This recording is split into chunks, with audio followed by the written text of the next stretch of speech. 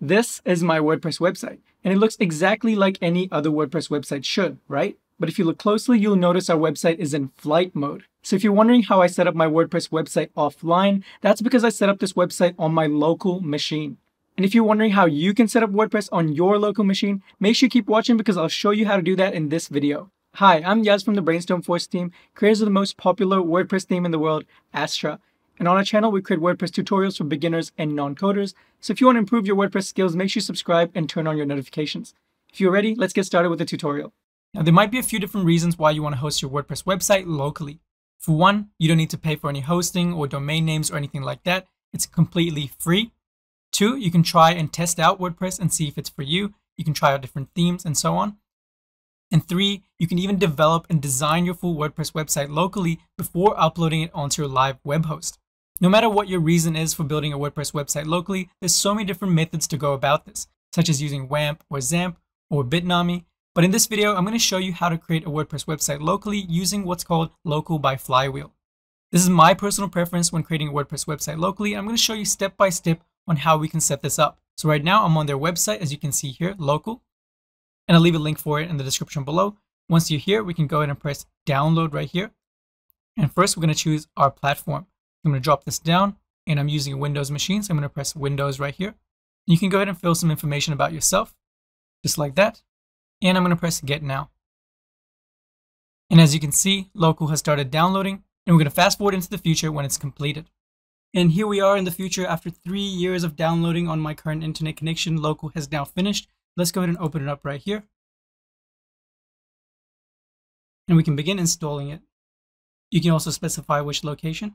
And currently it shows you the destination folder. You can keep it as default, or you can change it to whatever you'd like. I'm just going to keep it default and press install. And there we go. Installation has been completed, and we can also run Local right now. All right, here we are in Local, and this is what it looks like. It's a very clean and minimal interface, so it's really good for beginners as well. And what's really simple is you have a big button right in the middle that says create a new site. Let's go and press that right here. And now we can give a name to a site. It can be anything you want. I'm just going to call it BSF Test. And this is just for reference within Local itself. It doesn't actually affect your website. And down here with advanced options, we have local site domain. You can change that if you'd like to. I'm going to leave most of these default. You can also change your local site path. If you want to change that, you can press browse and choose your exact folder or location where you want it to be. You can also choose create site from blueprint. I'm just going to leave that off as well. And I'm not going to play around with any other settings here. We're just going to close advanced options and press continue. And right here, it says choose your environment. If you want to use the preferred one, these are all the settings that it's going to use. If you want to modify them, you can go to custom and select the exact PHP version you'd like to use, the web server, and the database as well. If you're a beginner, I'd recommend you go with the preferred one. Click right there and press continue on the bottom right. And here you can enter your WordPress username, password, and your WordPress email as well. Let's go ahead and fill these in.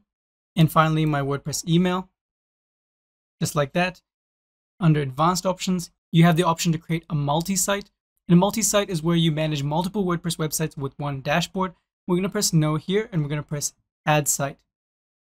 And if this pop-up comes up, you can always press allow access. It just creates that exception for Local within your Windows firewall. And I'm going to jump in my time machine and advance forward into the future once again when our website has been set up. And there we go. Our website has now been set up. You can see our site domain right here, SSL details, web server, and more right here in your dashboard. And all we have to do is go up here with this button right here with the WordPress icon. It says admin. And once you click on that, it will open up your WordPress login page. And we can go ahead and type in the username and password we just created. I've just entered in my details, and now I can press login. And here is our WordPress website, all working and good to go on our local machine. As you can see from the top right here in our address bar, bsftest.local. And here we are in our WordPress dashboard. And from here, you have complete freedom to do whatever you'd like with your WordPress website, just as if you're doing it on your live web server. You can go ahead and install a theme, you can add plugins, and begin designing your website. And while we're here, let's go ahead and do that. We're going to go into themes, and we're going to install the Astra theme right here. And once it's installed, we can press activate.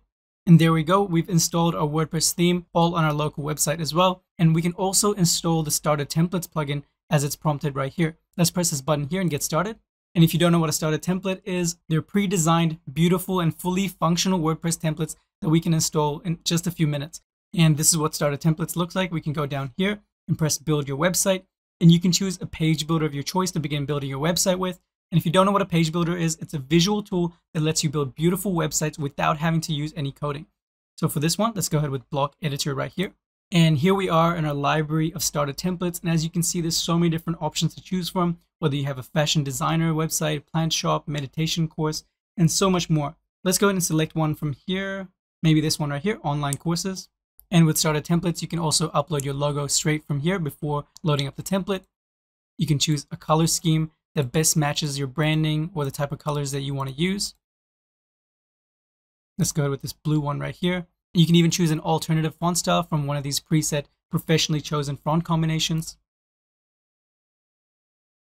And then we can begin installing our starter template.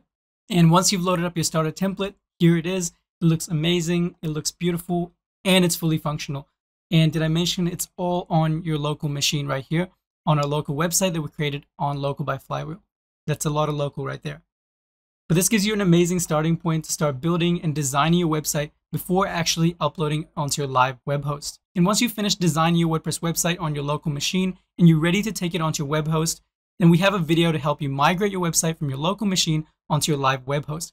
I'll make sure to link that in the description below, or you can tap on the link on the top right of this video right now. And that's it for this tutorial. If you got value from this video, make sure you leave a like down below, subscribe to our channel by clicking on our logo over here, and you can watch even more WordPress tutorials by clicking on this playlist here. Thank you so much for watching. Have a great day.